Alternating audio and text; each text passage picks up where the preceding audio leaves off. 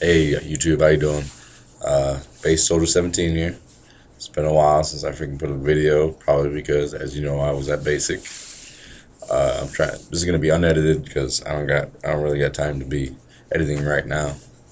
All that craziness, I don't got as much time as I did back home. So just real quick, rough and dirty.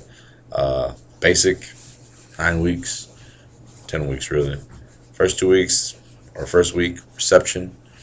They gave me all my shots, all paperwork done. It's kind of a pain in the ass, but you know, it had to be done, so that was done. Basic itself, drill sergeants are drill sergeants. Let's just say they did their job. They ain't there to be your friends. They're not friendly at all. So those of you who think, oh, they're cool, they're all humans on the inside. No, no, they're not nice at all. So don't expect to get any kind of love from them for you crazies who thought you could. Me myself personally, not a whole lot of problems to highlight. It was fairly smooth. Do what you're told. Military 101. Do what you're told. Be in the right place, in the right time, in the right uniform. Show respect for your leaders, because in basic they're going to appoint fellow soldiers among you in your platoon as what they call PG, APG, and squad leaders. Squad leaders will be in charge of their rank, their line of men in formation. There's 4 squad leaders usually, because there's usually 4 ranks. Above the squad leader is the APG, which is the assistant platoon guide, and the PG, which is the platoon guide. And their job is to get, once you guys get to white phase, and blue phase especially, but once you get to white phase, to get all your people accounted for, where you're supposed to be, knowing what information that they're supposed to have handed out to you from the drill sergeants. So the drill sergeants will never, once you get to white phase, usually unless they're disciplining you or it's a session where they have to teach everyone something, will generally only speak with the PG and the APG and have information disseminated through them to the squad leaders, and the squad leaders will brief all the guys and girls in their squad. Leadership positions are tough to handle, and don't expect to be like if you get a leadership position, because no one likes to be told what to do. Usually, once they join the army, they usually get taught that, but right off the bat, they won't like it. So you gotta deal with it. Not everyone's gonna be on board either, so you're gonna have your problems here and there. Best advice I can give you there is just go with it, go smooth, and the drill sergeants will see who's doing what's right. Taking that hard right instead of that easy wrong. And who's slacking, and they'll be dealt with accordingly. Trust me. I was a squad leader for about a week, which almost qualifies me as veteran status, and I was dropped for issues not pertaining to leadership, but for physically fit. You gotta get, man. It helps going into basic physically fit, man. I wouldn't say it broke me, but I got close. Let me say I got close. I'm much stronger now. I can pass the PT test and all that jazz, but let me just say it's a pain in the ass to get there. It's not easy, but if you can go and fit, you're golden. All that counts towards promotion points too, and being selected as an honor grad from basic or distinguished graduate, all that jazz. You got BRM, which is basic rifleman marksmanship, basic rifleman marksmanship, and a whole bunch of cool stuff. You learn your weapons, your M16, your attachments for that. It's all weapons familiarization. Your M16 you'll get to know very well inside and out, how to clean it, take it apart, all that jazz, because that's Army 101. You also have this thing called weapons immersions, like the first week or the second week, pretty sure it's the first week, you get your weapon, and your weapon will never leave you by your side for anything. The only place it can't go with you is obviously certain training areas, like classrooms, but even then they'll be in the rooms in a weapon stack. Obviously they can't go in the latrine. If you don't have your weapon with you, it better be with a battle buddy. That's how it rolls. So you always have your weapon by you. I'm in AIT right now. I'm in advanced individual training for artillerymen, 13 Bravo.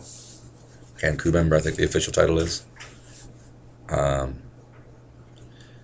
And so we don't have weapons. We don't have M16s with us right now, but we're going to have them when we go out in the field. That's a whole nother story. I'll explain that in another video.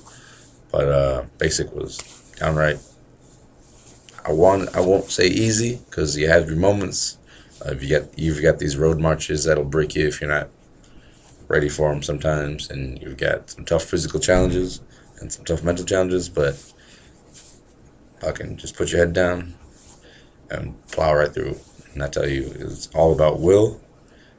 All about will, doing what's right when even when no one's looking, and just doing what you're supposed to at all times. It's really what it boils down to. It's too easy. It's too easy to figure out.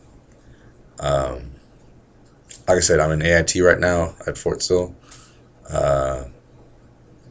learning 13 Bravo County crew member. I'm on the 119er, M119er Alpha 2, I believe the nomenclature is, on the 119er. It shoots 105 millimeter shells. It's like the smallest version of artillery we have, but it's high speed, quick and fast. Freaking, I can tell I'm already gonna like this MOS, so it's good to go. I get out in about 3 weeks, 3.5 weeks, I believe. So I'll try to get more videos out to you when I can. Otherwise, basic was a blast. Got disciplined, got stronger. AIT is making me much stronger. We run a lot more in AIT. Yeah, that's it. So if you got questions or anything at all, advice you need, or some kind of question, I will get to you with any comment or video response if I want to. So just leave your video responses down there, or your comments down there. Rate it, favorite it, let your friends know. I'm always willing to give some advice, answer some questions, or freaking give me ideas for videos. I'm going to run out of those really quick. Like these next 1 or 2 videos probably will be updates you, get you up to speed on what's going on with me, but give me ideas for videos. What do you guys want to know? Or what do you want me to talk about? Or what do you want to see within limits? For security reasons, can't really show you a whole lot of the base or certain parts of the base.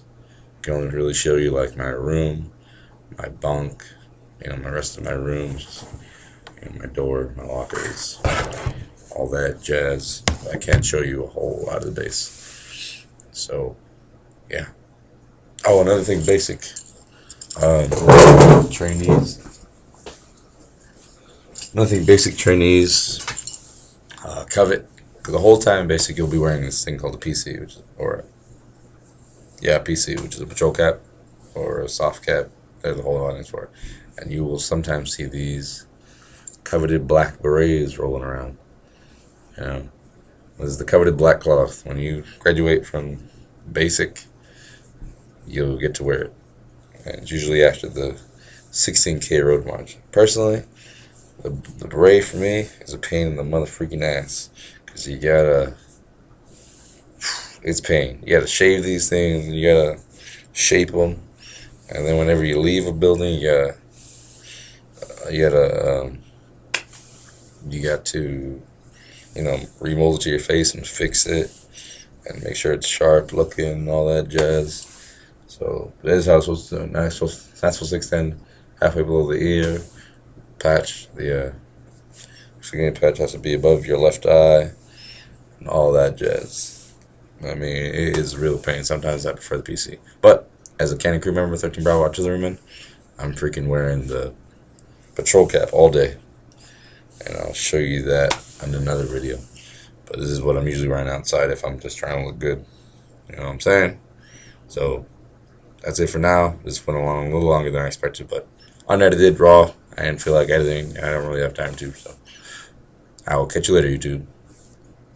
Bam.